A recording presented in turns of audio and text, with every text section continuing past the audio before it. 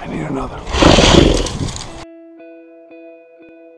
Hey guys, my name's Danielle Stanville and I'm the brand manager for Thompson Center, and I'm here with a team of folks and we are meeting up in Connecticut with the Department of Energy and Environmental Protection to do some field work today.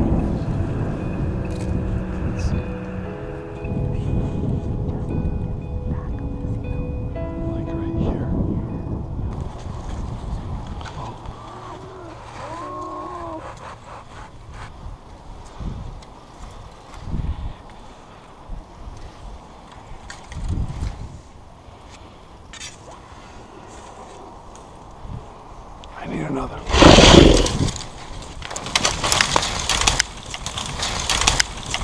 Got her.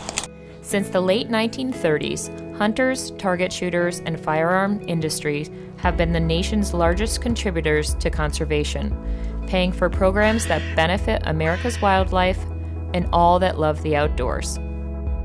This research that we're doing is looking at cub production and cub survival.